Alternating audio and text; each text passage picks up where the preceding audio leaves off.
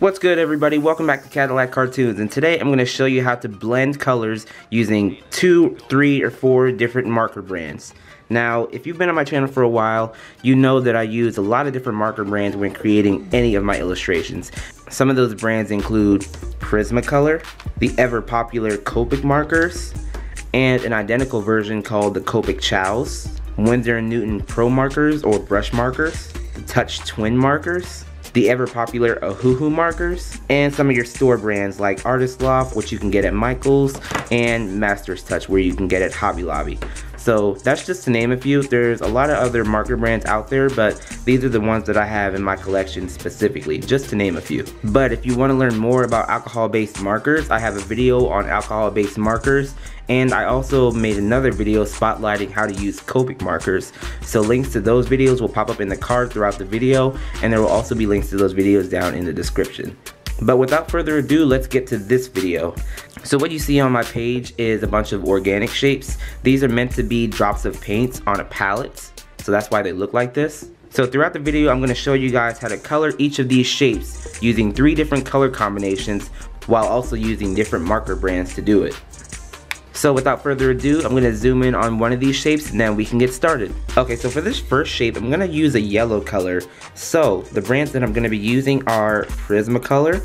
I'm using number 19, that's a yellow, and I'm going to use that as my base color. And I'm going to use 2 Copic markers for this one. I'm going to use Y35 and Y38. This is a Copic Sketch and a Copic Ciao. They have the same ink, but the only difference would be the size, pretty much. But again, you can go check out that Copic video for more information on that.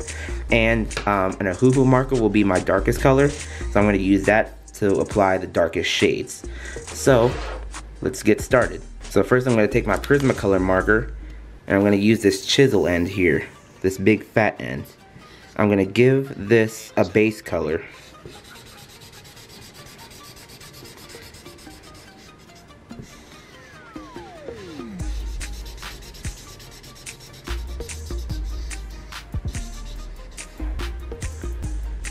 Okay, so we got our base color. Now we can apply our Y35, and this is a whole nother marker brand, so let's see what happens.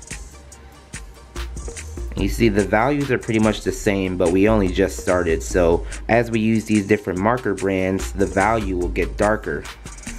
Not very darker because we're working with the yellow, and yellow itself has light values, so just got to consider that. But when we transition to the other colors, that's something that we'll have to keep in mind.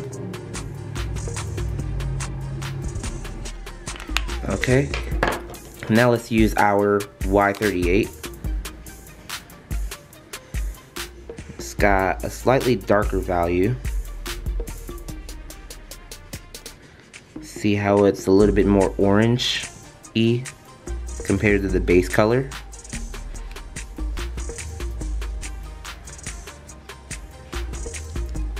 Okay, and now let's work backwards for a second. So we're going to grab Y35 again, and we're going to blend that in with our previous layer.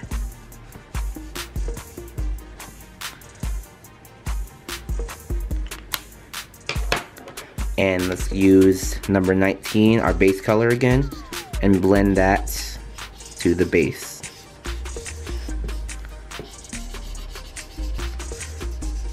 The chisel end may make it a little bit difficult to blend, but keep in mind that we're blending this base color with 2 or 3 other layers of marker. So it's not really the marker brand making it difficult to blend, it's just the layers. But again, more on that would be in my alcohol markers for beginners video. Okay, so now let's grab our Ohuhu marker, which is Y4.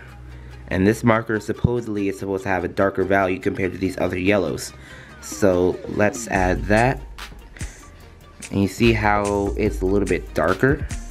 That means the value is decreased compared to the other yellows.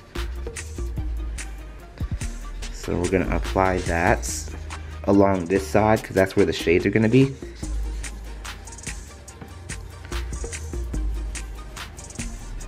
Okay, and now we can work backwards one more time, and by the end of that process we should be done coloring this paint drop. So let's grab our Y38 again. Blend that into the Ohuhu ink.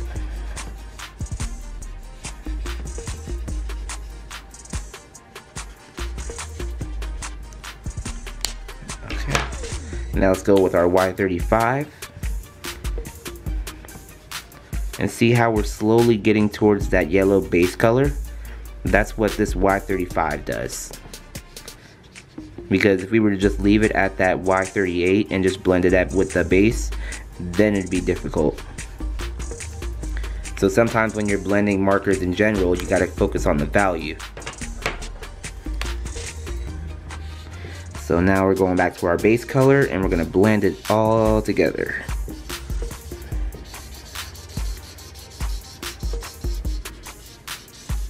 And there. So we got a swift and good looking blend. So now let me take my white colored pencil and apply that along the darkest values, because that's where I usually like applying it. That's really the reflected light that I like to apply.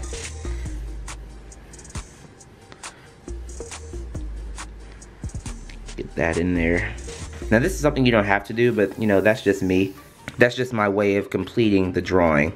But yeah, so let me run down the colors that I used to color this specifically again. I used the Prismacolor marker, Canary Yellow, it's number 19. I used the Copic marker, it's Y35. I used the Copic Ciao marker, very similar, but it's Y38. And then a Hoo-Hoo marker, this is Y4. So yeah. So now that we're done with that part, let's go to the next organic shape and try another set of colors. Okay, so now for this organic shape, I'm going to be using an off-brand marker for the base color. This is number 179, Aqua Mint. I mean, markers like these with this kind of label, they're not hard to find, but this is just a random set of markers that I found on Amazon. Unfortunately, you can't get them individually, but that's what I have, number 179. I'm going to be using another Copic marker. This is BG15. Another Hoo-Hoo marker. This is PB10, Turquoise Green Light. Another Prismacolor marker. This is Aquamarine, number 37. And then another Copic marker, which is BG78. So that's the combination of colors I'm going to be using to color this shape. So let's get to it. So let me lay down my base color, which is 179.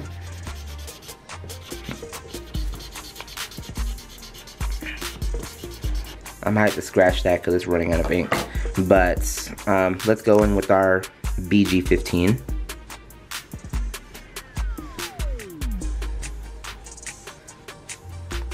Actually, let's just now use that as the base color, because I don't think my cheap Amazon find would be able to blend later on, because that's what we're going to need it to do. So BG15 is now the base.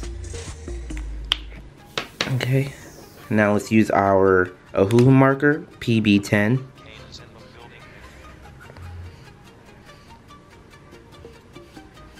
See how the value slightly changed? So we're just going to work slowly towards a darker value, just like we did up here.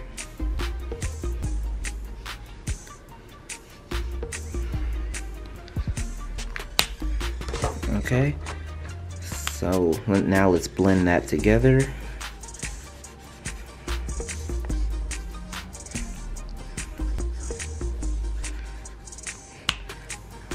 Okay, so now let's apply our Prismacolor marker, which is number 37 again.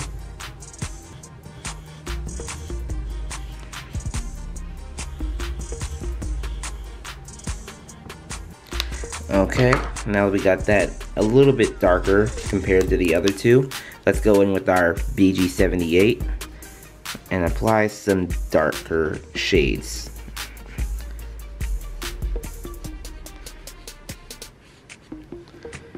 And I'm just gonna go over it like a few times just to build up on layers. And if you build up on layers, you tend to get a darker value compared to when you first lay this marker down, or one layer. So now let's go back with our Prismacolor marker. So now we're working backwards, and we're gonna blend that too.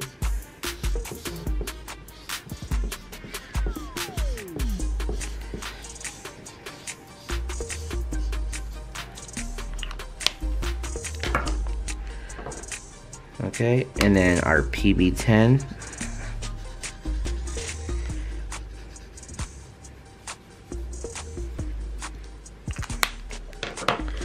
Okay, and now the value of our base color is similar to what we just applied, so now let's go in with our base color. Again, this is BG15, and we're gonna blend that all together.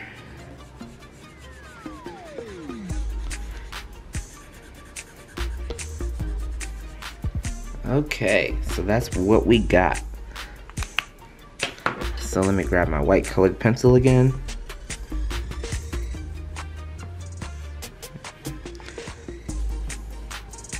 And yeah, that's what we got. So here are the colors again, right quick. BG15, Copic marker. PB10, a hoo-hoo marker. Aquamarine 37, Prismacolor marker. And BG78, Copic marker. And with that combination, got us this. So now let's transition to the last organic shape so I can show you guys how to do it with the red. Okay, so the reds that I'm gonna use are a Winsor & Newton marker. The markers I have for Winsor & Newton have the old packaging. It doesn't look like this anymore, so it's gonna look a little different if you go shopping for some. But this is what it used to look like. It's a pro marker. And I'm gonna use a Copic marker, R37, and another Copic marker, R59, and a Master's Touch marker specifically found on display at Hobby Lobby and Hobby Lobby only. This is number 1, wine red. And also the Touch Twin markers that I brought up before, they have this same labeling and number. The colors might not be as identical, but it's still an alternative. But those are the colors that I'll be using for this organic shape, and I got nothing else to say, so let's start. Okay, so I'm gonna use my pro marker and do what I did last time and lay down a base color first.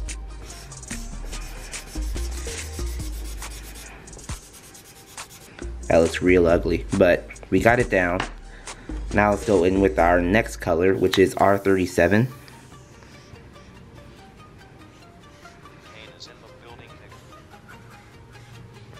I feel like the purpose of this color will be just to fix up the white spots on the edges, but really it's not. It's just to help us get to a darker value.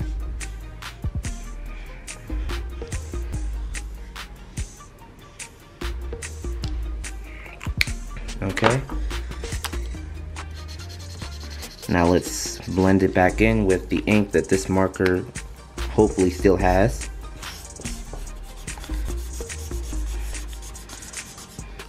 Okay, and now let's apply our darker color, which is this R59. See how that's a little bit darker compared to the other colors, which means we're getting closer and closer to the darkest red.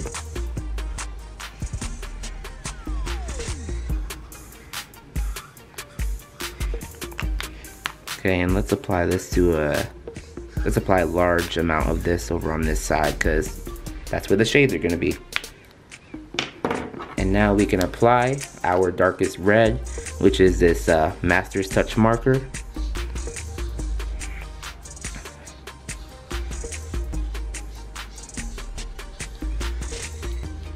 Okay, and now since we did that, we can work backwards now. So let's go back to our R59 and blend our touch marker in to that layer.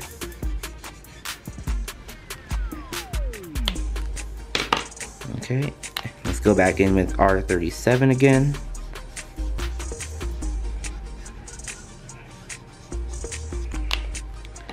Okay, and then all we got to do is fix up all that, I don't know what to call that, but we're going to fix that now because that's all we have left to do.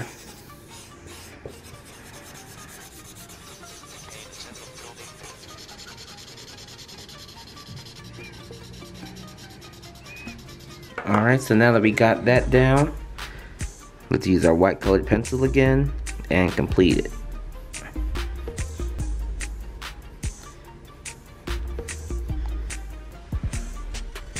And there we go. So now let me zoom back out so I can show you guys all the shapes that I colored today. No matter what marker brand you're using for your illustrations, the only thing that they all have in common is that they're alcohol based. So that's why, since I have a large collection of markers, I mainly use each of them just for the colors. Because one marker brand might not be available in the color that I need, so I gravitate towards another brand and use a or several different markers just for the colors. So if you're one of those artists who has a big, huge, large collection of Copic markers, don't be afraid to gravitate towards a whole nother marker brand. And this video proves that. And speaking of which, if you liked the video or if you found it useful, give it a like and a comment, subscribe if you haven't, and tap the notification bell so you never miss an upload.